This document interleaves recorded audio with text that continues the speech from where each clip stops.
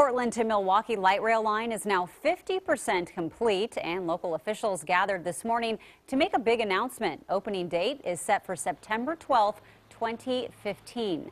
With a price tag of nearly $1.5 billion, TriMet says their cost is less than 5% of that, up to $60 million.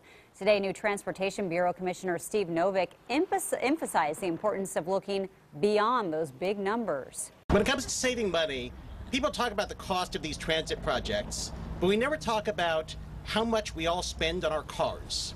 Last year in Portland alone, people and businesses spent $600 million on gas and $244 million on car repairs. When you're riding light rail, you're not spending money on gas and car repairs. TriMet says construction of the 7.3-mile line has created more than 6,800 jobs.